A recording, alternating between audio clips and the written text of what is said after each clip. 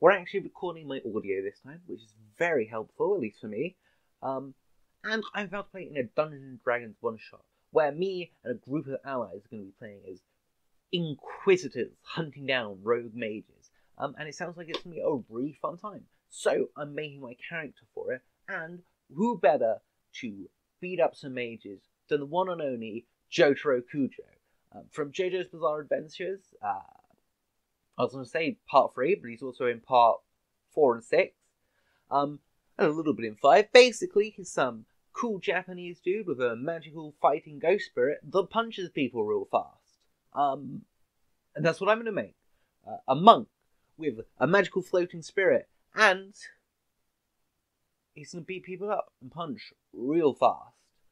So, I'm now going to switch over to my character sheet. So, first things first we have to do for building our Dungeons & Dragons character is choosing our race and our class. Instantly, a punchy boy has to be a monk.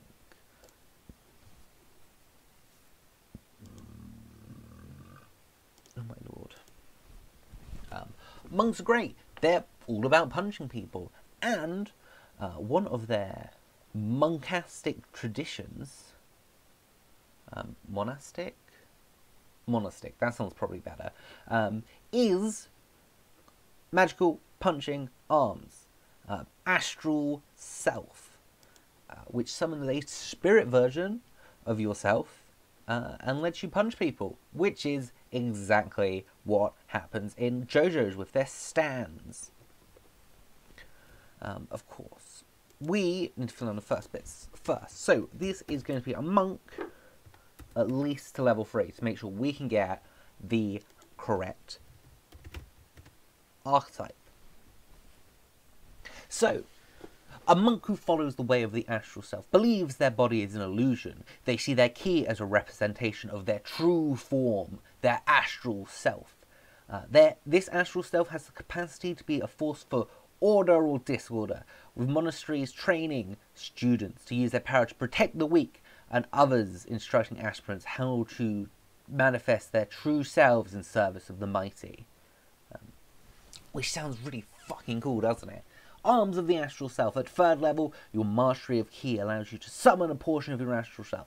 As a bonus action, you can spend 1 ki point to summon extra arms.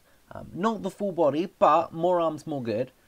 When you do so, each creature you can see within 10 feet must succeed on a dexterity saving throw, or take force damage to equal to 2 of your martial arts die. And then for 10 minutes you get super arms, which give us the following benefits. I can use my wisdom modifier in place of a strength modifier while making strength checks. Very useful. The spectral arms can make unarmed strikes, also very useful. When you make an unarmed strike with the arms on your turn, your reach is 5 foot greater than normal. Very cool. Unarmed strikes you make with the arms can use your wisdom modifier in place of strength or dexterity for attacks, damage, and their damage type is force, which is even stronger because there is very few things with force immunity. We don't need any of the level 6 stuff, so over in our feats and traits, I'm going to shove arms of the astral self. And because we're only going to, well, this one shot is level 5, but I will be building the character to level 6 in case they level up some more afterwards. We need our monk features. So we get 1d8 per monk level. So that gives us 8, and we can roll 2d8s in the Discord.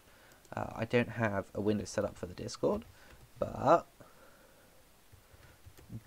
if I can type in my commands, 8, 5 and a 3, below average. That gives us 16 minimum hit points, which is lovely. What else do we have? We have our monk levels, proficiencies. We can copy our simple weapons, useful for throwing rocks. Jotaro uses his magical superpowers to blast people with them all the time. One artisan tool or instrument. His father is a famous saxophone player, so we'll take the saxophone. Strength and dexterity, and we can choose our skills in a second. Let's switch to the other window. So over in other proficiencies and languages, we're going to put that and that, because hopefully we'll remember we have proficiency with strength and dexterity saving throws, and now the next most fun bit, rolling our stats. So we were using a heroic method of rolling our stats, which meant if we rolled a 1, it would re-roll to give us pretty good ones. So I have excellent stats, which is good because, oh my lord, this one shot might kick our asses. So we have, over in the top corner, we have 15, 14, 12, 14, 18, which is big whammy one, another 16, which are brilliant. Instantly, as a monk, I think we're going to shove our 18 into dexterity, followed by our 16 in constitution, which gives us plus 3 to all our hit points, which boosts this by 9, giving us 25. So we can put a plus 3, we have a plus 4. At level 5, our proficiency bonus is plus 3. What's next on the list? We've got a 15, probably worth putting into wisdom.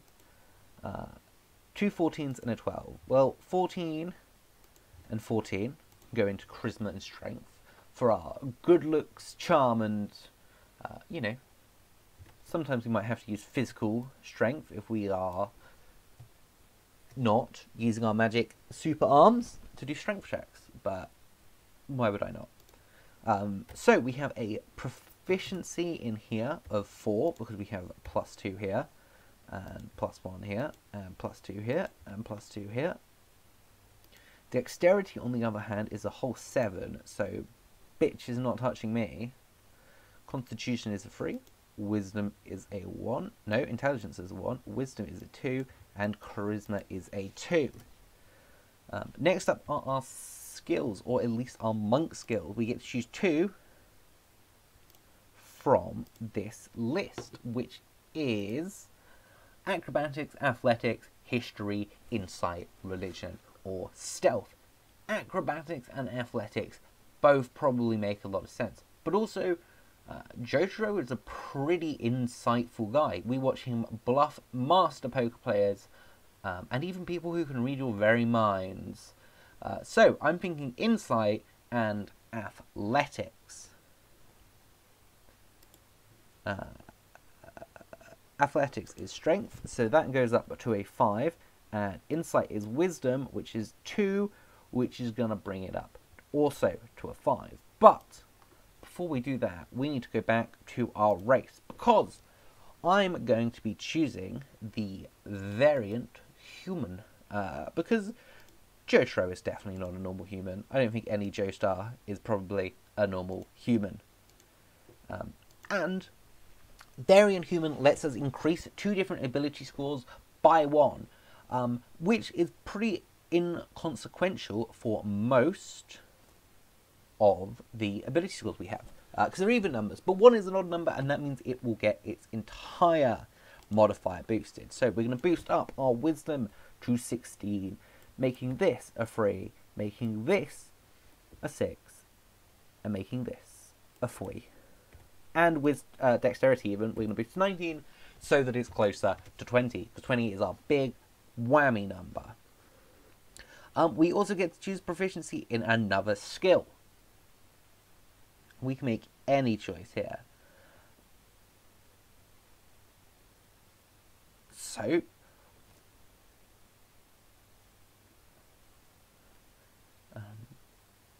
it's probably worth getting something like acrobatics. Jotaro has been known to jump off some rather high things, and jumping is all acrobatics. Well, it's also strength and magical ghost powers, but that's fine. And this gives us another lovely 7, which means we're actually very good at falling off things. What is left? We've got more monk stuff. Unarmored defense and martial arts. Both of these are going to go in our feats section. But unarmored defense, beginning at first level, when we are not wearing armor or shield, we will be wearing our signature trench coat. We get our AC equal to 10 plus Dex plus Wisdom, which is +4 and +3, giving us a lovely armor class of 17. Ooh.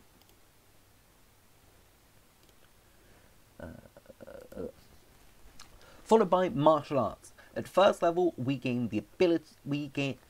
My practice of the martial arts gives me mastery of combat styles that use unarmed strikes and monk weapons, primarily unarmed strikes for us, which are short swords or any simple melee weapons that don't have the two-handed or heavy property. You gain the following benefits while you are unarmed or wielding only monk weapons, and you aren't wearing any armor or wielding a shield. So I can use dexterity instead of strength for attacks and damage rolls. Very nice, because my dexterity is significantly higher, but that only works for unarmed strikes and monk weapons, but that's fine for us. We can use a d4 instead of normal damage for our unarmed strikes, also very good, because normally it's a +1. And when I take the attack action with an unarmed strike or a monk weapon, I can make an additional one as a bonus action, and that's basically a free extra attack. You can also make your own monk weapons, like a nunchuck or a nunchaku. But we actually, at level 3 we still only get the 1d4, but we get plus 10 feet of movement from, not unarmored defense? Unarmored movement. But before that we have ki. This is a magical spirit energy that lets us do very cool things. Very similar to a stand. Not quite as cool, though some of them are pretty interesting.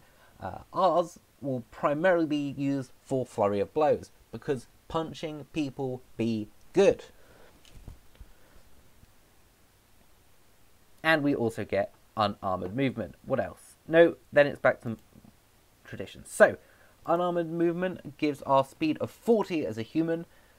We have a +4 to initiative, and very, very, very importantly, we need to put ki and martial arts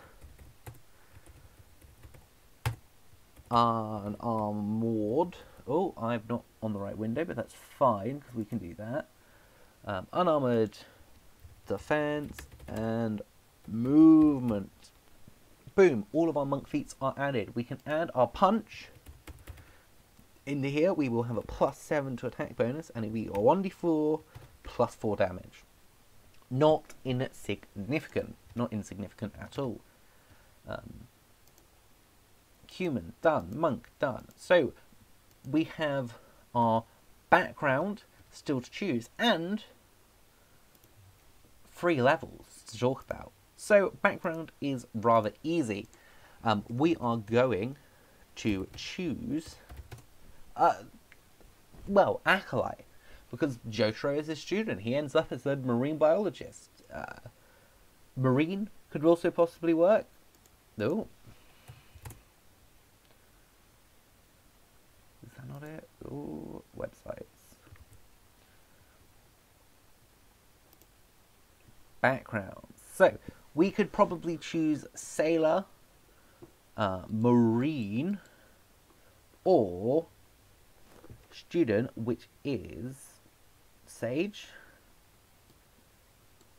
Is that the one where you're still learning? Criminal, he was in jail. I thought this choice would be easier. Alright, background, Sailor. You've sailed on vessels. This feels like pre-sailing on vessels, though he has done some travelling. Trained for water fights. Alright. You sailed on a seagoing vessel for years. In the time you faced on many mighty storms for monsters of the deep. who wanted to sink your craft to the bottoms of the ocean. I mean, actually, halfway through the adventure, he has fought a monkey with a boat stand and an underwater murder stand.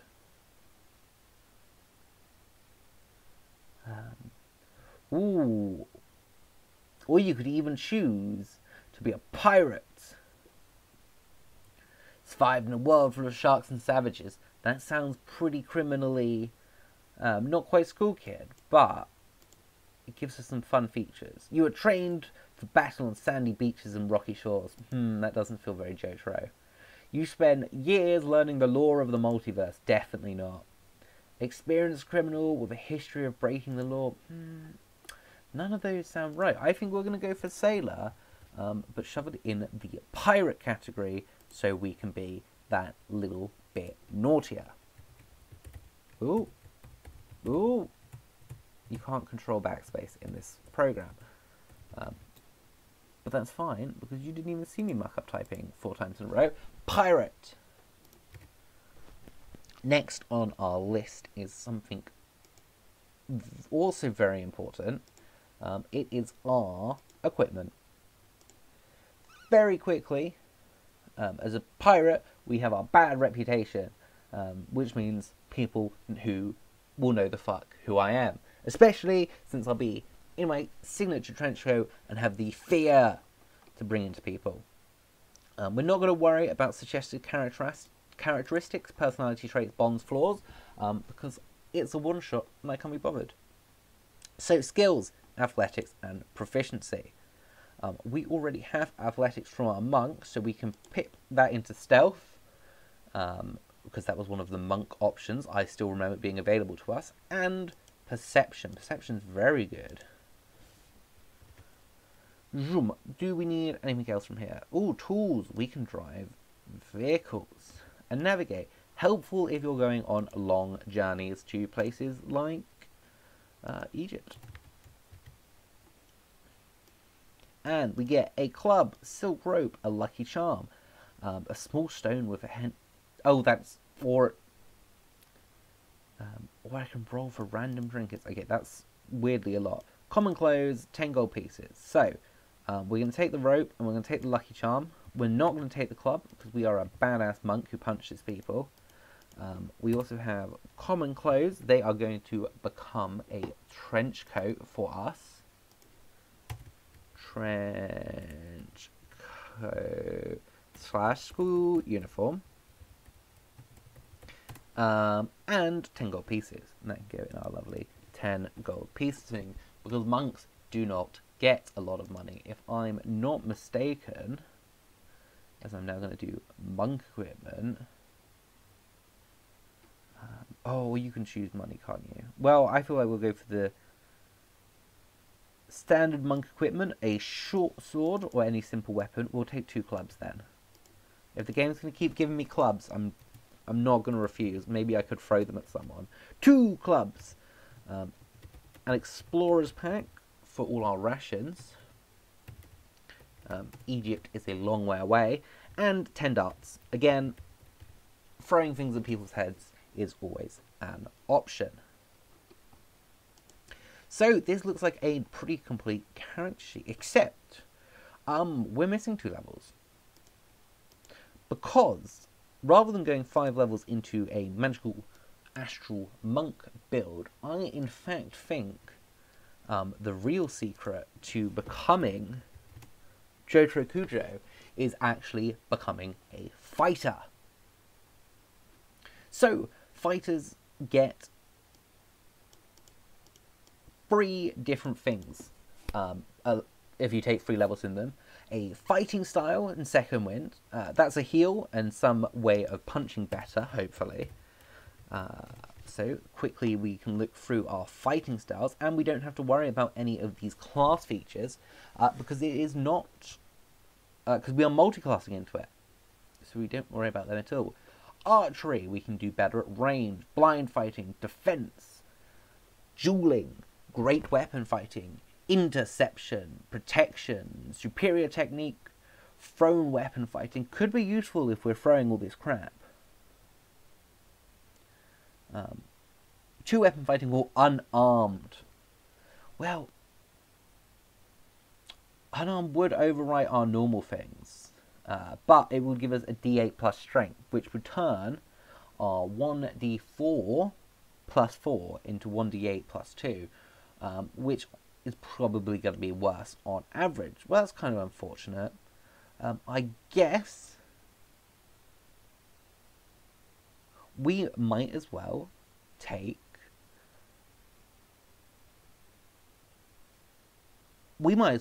thrown weapon fighting, and we can just lob stuff at people, which might be helpful since at the moment we can only really punch people. Second Wind is a lovely heal that we will be using, hopefully, not a lot. But here is our big whammy, Action Surge. Action Surge lets you take 2 actions on 1 turn. That means twice as much punching. That's a fucking aura up in here. So that's our main reason for going down this. And at level 5, we need to roll 2 more d10s to get our fighter hit points, because they get a little bit more than monks. 10 and a 7, adding 3 to both of those. Oh, that gives us 23 more hit points, taking us to 48.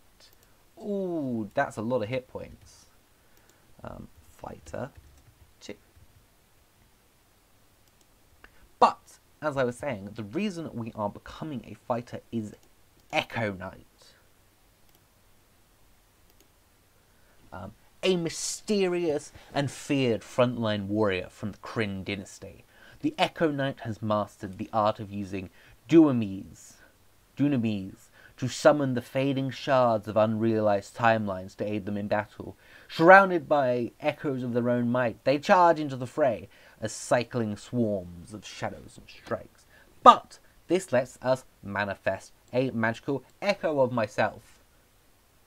Alara Stand. Obviously, again, level 5, can't take it yet, but if my character, Jotaro, is leveled up again, I will be able to summon a magical spirit that can punch for me. If that is not a stand, with magical stand arms that can do super punching,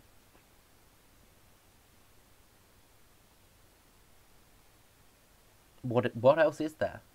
And that was this weird video, because I needed to make this character. No, it's not. I need to take a feat because I'm a variant human. Haha! I almost caught myself off guard. Gosh darn it, where are feats? Feats. Ah, TOC 73, of course. So, as the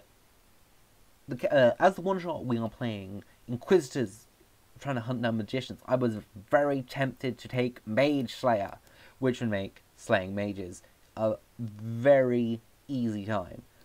But I also saw Crusher, which makes my punches better.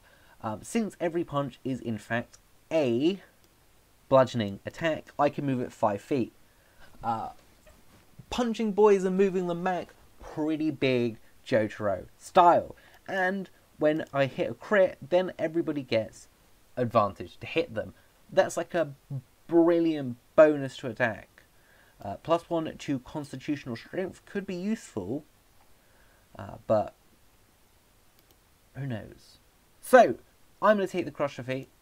No, I'm not. I'm going to take the Mage Slayer feat, because this one-shot is a one-shot, and sometimes I like to do well in D&D.